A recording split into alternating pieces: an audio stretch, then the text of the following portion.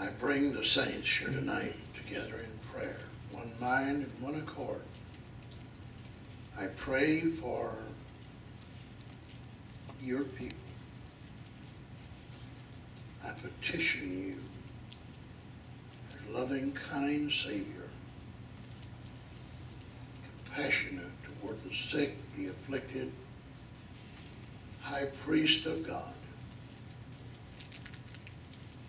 the one we remit our prayers to. Have mercy and have compassion for these names, these individuals. Back of the name is a heart, a soul, a body, a being, a life. Besides these, there's hundreds and thousands and yes, millions of others in every nation, in every place. But you know them. You said you did. You know them that are yours. We believe you know tonight.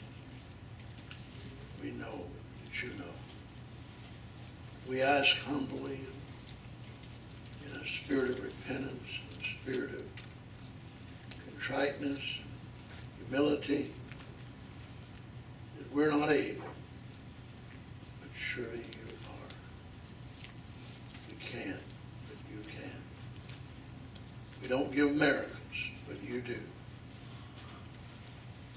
And we ask you, Lord, to look on this prayer meeting group tonight, this Bible study group, and hear our petition as we pray for the church in general, for our own lives, for the families we represent, for the needs among us. We want to thank you for your greatness, your glory. We recognize your sovereignty. We recognize your power, your omnipotence, your omnipresence, your omniscience. We recognize you, Lord, tonight as being our helper in the time of trouble. We know that where two or three are gathered together in your name, there you'll be in the midst of them. We thank you for your love. We thank you for your favor. We thank you for your goodness, your mercy. Go with us, Lord. Go with us.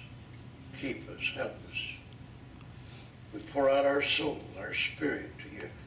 We bring our body as a living sacrifice tonight, laying upon the altar, laying aside every weight, the sin that so easily beset us. We come before you and we bring the sacrifice of praise. We ask you to help us. Help us. Help the church. Help our movement. Help our actions. Help us, Lord, to be holy and separated from sin, righteous, looking for your return, steadfastly watching as the temple of God. Measure us, Lord, with your word. Measure us. Measure our righteousness. Measure our humbleness. Measure the thoughts of our mind. Measure the attitude of our heart. Measure us, because we want to be in the temple, part of the temple, not the courts, Lord. There's no measurement there, but let us be in the temple of God, the temple of the Holy Ghost, temple that will be put together without the sound of a hammer. I ask these things, Lord. I believe these things. And I thank you for these things. Look down upon our children, Lord. That's a sensitive subject with us, Lord. Our children. Not only our children, but our children's children. our generations. God, we need you. Our thoughts are not your thoughts, our ways, not your ways. Teach us, Lord. Teach us to worship. Teach us to praise.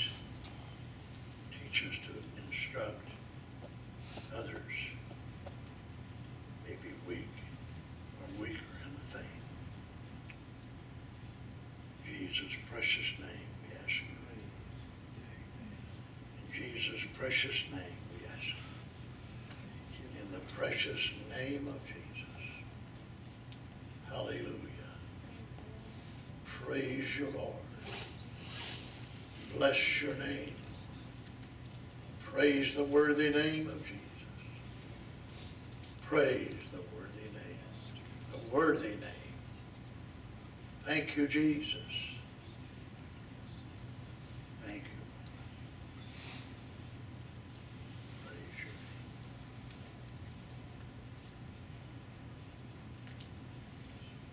In Jesus' name, amen. Praise the Lord. And everybody said, praise the Lord. Praise the Lord. Praise the Lord. Praise the Lord. Lord, we worship you. We praise you. We give you the glory and the honor. We lift your name. We exalt you. Praise your name.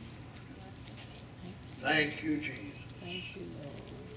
Thank you, Jesus. I thought this little saying was real good. I'd rather be a could be if I cannot be an R-A-R-E. Because a could be is a maybe who is reaching for a star. I'd rather be a has been than a might have been by far.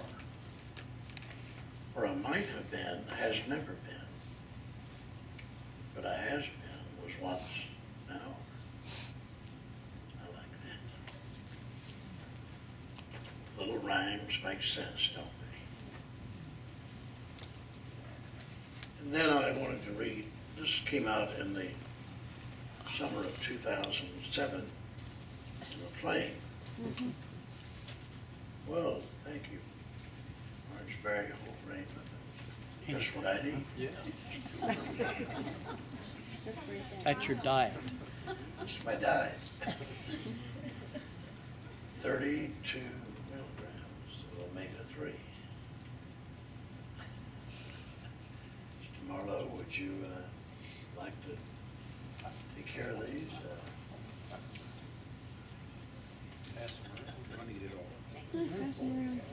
Sister Joyce, just what I needed. Thank you. Thank you, Sister Joyce. This is the Flame that came out in 2007. And Brother Ferris and I both had articles here on the time of salt and light. And I'll read a couple of paragraphs from his. The book of Matthew, chapter 5, verse 13 reads, "You're the salt of the earth." And in verse 14 it said, "You're the light of the world." Christ had lately called his disciples and told them that they should be fishers of men.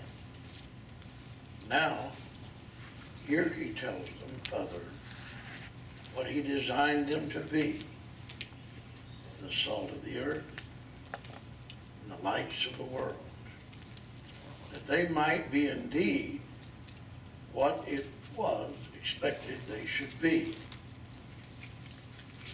Jesus told his disciples, "You're the salt of the earth."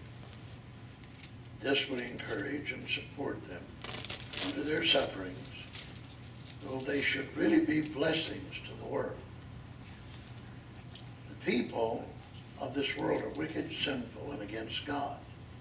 They glory in their shame, and even today, many are coming out proudly declaring their lesbianism, homosexuality, and other deviant lifestyles. Evil has become good, and good has become evil. Christ was telling his disciples they, as Christians, were to function like salt in the world. They were different from the world. Like the world, they had also been dead, but were delivered from their spiritual death by the power of God and made alive by their relationship with Jesus Christ. And in my article that I wrote in this Flame of 2007, perhaps at no time in the history of man has the season of salt and light been so urgently needed in our society as it is now. When I think of salt, I think of two areas: taste and preserving. 2,000 years ago, the carpenter of Galilee used this expression: "You're the salt of the earth, you're the light of the world." However, he also said if the salt loses its savor or its taste and its preserving power, it is good for nothing. He also added, if the light that is in you be darkness, how great is the darkness? I think I can say, without being overbalanced, that we, the church, speaking in a collective manner, have lost our savor and our ability to be the great shining light of the age we live in. I saw a sermon announcement on a church sign recently announcing the pastor's message for Sunday, and it was titled, "Can God Bless America Any Longer?" America is a nation that has lost its way because it's lost its relationship with God. A nation that has no morals left. A nation that has no clear policy in war or peace. A nation that no longer leads the world in scientific development, in educational values, and social morals, but does lead the world in murders, suicides, and drugs, and so on. That was in the Flame in 2007. So maybe someone read that and got help from that. Of those words spoken in print 4 years ago. Think of that. Romans, the book of Romans, we've been studying it. And we are going to continue in the first chapter of Romans. And we're going to locate whom Paul is speaking to in verse 18 rather, where we finished the last time, in Romans 1 and 18. I'm going to reiterate this because we went over this, but I want to catch up. I'm going to read down from 18 to verse 25, where we left off. And picture this as being the judgment of God on man against all the ungodliness and unrighteousness of men who hold the truth in unrighteousness. So they had to have a revelation of God for God to judge them as holding the truth. But they held the truth in unrighteousness. Truth does you no good if you hold it in an unholy life, or an unrighteous life, or an evil life. Truth does you no good. Doesn't set you free. Someone said truth sets you free. It does if you know the truth and practice the truth. But if you don't know the truth and practice the truth, it cannot set you free. If you hold it in carnality, sin, unrighteousness. Verse 19, because that which may be known of God is manifest in them, for God has showed it unto them. For the invisible things of him from the creation of the world are clearly seen, being understood by the things that are made, even his eternal power and Godhead, so that they are without excuse. Now, Paul is speaking to the age of the antediluvian world that God judged in the flood. This book of Romans covers the first 2,000 years of man's existence outside the Garden of Eden, in transgression and in sin. They knew God. God showed himself to them. They understood the Godhead of God the Father and Christ the Lord God. They were without excuse. Verse 21, because that when they knew God, see, these people know God. They hold the truth in unrighteousness. They know God. They're without excuse. Because that when they knew God, so this is past tense now.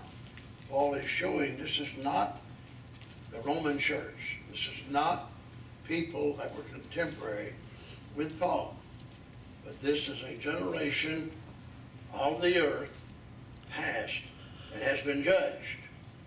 And he said, because that when they knew God, they glorified him not as God, neither were thankful, but became vain in their imaginations, and their foolish heart was darkened.